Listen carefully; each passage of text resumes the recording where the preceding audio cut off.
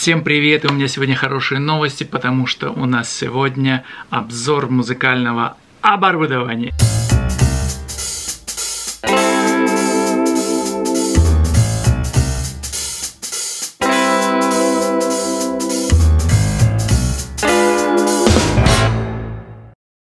Всем привет, всем привет, всем привет, всем привет, привет.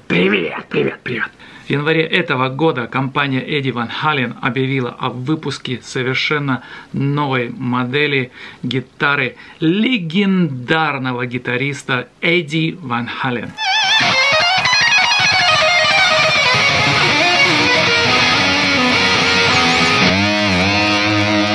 Несмотря на то, что в прошлом году мне просто повезло, и мне удалось на просторах интернета купить издание Limited Edition компании Ludwig, кастом, малый барабан с автографом Алекса Ван Халена. Обзор по этому барабану и другим моим барабанам из моей коллекции я сделаю отдельное видео, когда дострою свою новую студию. Все гитаристы с нетерпением ждали выхода этого инструмента. Я надеюсь, что я один из самых первых, кто получил эту гитару, потому что эту модель выставляли на нам шоу 2020 в Лос-Анджелесе в январе. И как только я в интернете увидел о том, что можно сделать предзаказ, я тут же это сделал. Я эту гитару ждал примерно на свой день рождения. Между прочим, у меня 31 мая день рождения. Не пропустите. Ну что, я еще сам не видел эту гитару. О, вот она, коробочка. Я не видел, я еще не доставал. Я хочу, чтобы вы разделили со мной эти эмоции, когда я буду доставать эту гитару. Окей? Поехали.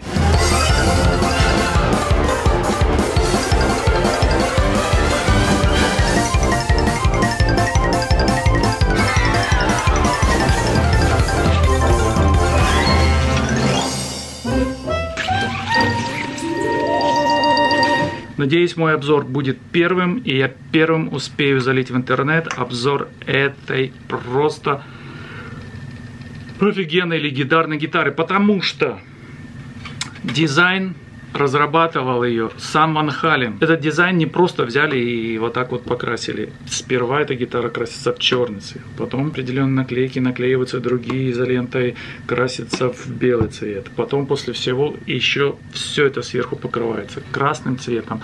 И благодаря тому, что по очереди снимаются наклейки, получается такой удивительный дизайн. Но это не просто это дизайн. Он имеет все те же самые потертости, как и та легендарная гитара, на которой играет Эдди Ван Хален.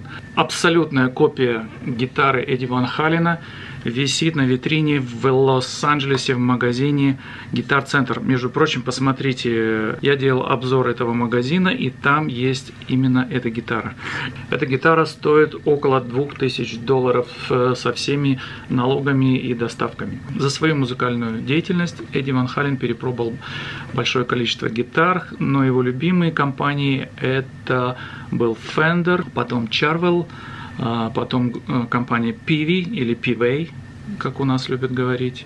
И в конце концов он решил открыть свою компанию, которая будет выпускать именно только его модели. Под названием аббревиатуры его имени Eddie Van Halen. Что он сделал? Он просто отрезал, остался от него только один кусочек. Он убрал тембра, оставил одну ручку громкости. Переключатель между звукоснимателем он почему-то вставил между двумя датчиками. Я не знаю, он уже, наверное, не переключается. Я не знаю для чего. Сейчас разберемся, для чего это он сделал. Здесь стоит двойной хамбакер, который уже крепится на сам корпус. И одинарный сингл. Это разработка специально для Эдди Ван Халена. И здесь стоят его знаменитые звукосниматели. Так, а где ручка? Должна быть ручка.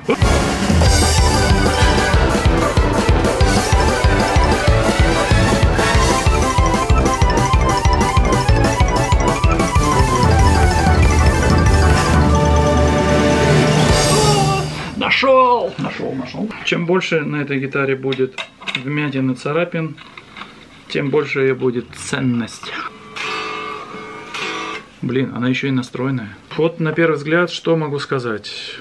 Значит, гитара полностью сделана по дизайну той легендарной гитары Эдди Ван Халена, которая была еще в те годы. Гриф абсолютно не лакированный, как сделан такой под старину. Вы видите, как будто на нем играли, наверное, уже лет 20. Дальше это переключатель, который стоит на всех фендерах. Вот в этом положении ты меняешь положение между двумя звукоснимателями. Но в этой гитаре он никакой функции не имеет, он просто имеет функцию дизайна. При этом два звукоснимателя, и хамбакер, и сингл работают одновременно, и они не переключаются. Тем самым создается уникальный звук гитариста Эдди Ван Халена. Он никогда не использует ручку тембра, и здесь у него только ручка громкости. Дальше что мы имеем еще? Вот Floyd Rose, вот эту вот пимпочку, как мы говорим.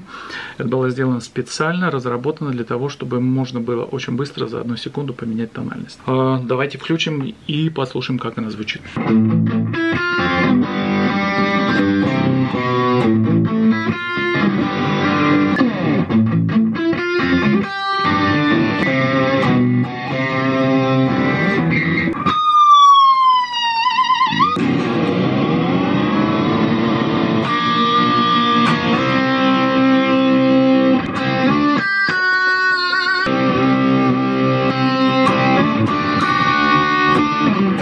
Очень удобный гриф, и что я могу сказать, гитара сделана в Мексике, поэтому она должна стоить дешево. Но так как вот это вот весь дизайн и вот копия, она стоит в 3 раза дороже, чем обычно мексиканские гитары. Но я вам скажу, что качество очень хорошее. Здесь нету вот этих мексиканских заусенец, которые обычно когда делают в Китае, в Мексике. Здесь сделано как вот реально кастом гитары. Очень удобный гриф, он очень такой приятный на ощупь.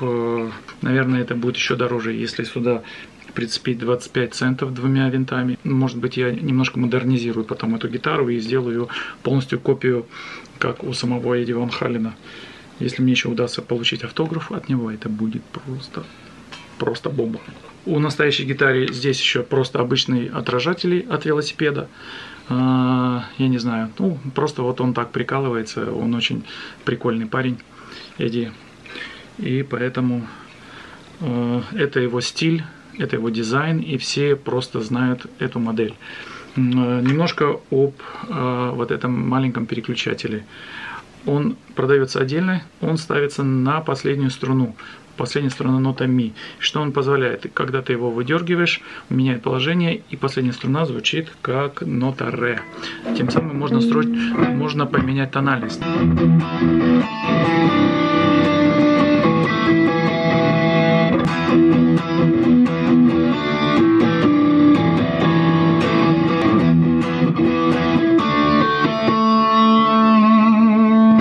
И теперь всего одним движением брюки превращаются в ноту ре.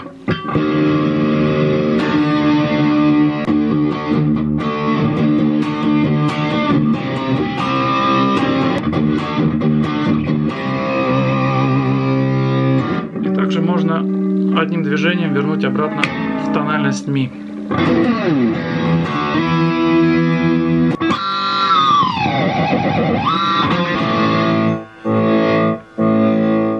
Очень хороший стоит регулятор громкости. Вот, очень качественный, и громкость пропадает очень мягко и медленно. Нет никаких провалов. И я скажу, что гитарка меня очень даже радует. У настоящей гитары, у Ван Халена, здесь стоят строительные петли. Может быть, я пойду в строительный магазин и куплю вот такие вот строительные петли, чтобы сделать полностью дизайн такой же, как и у Эдди.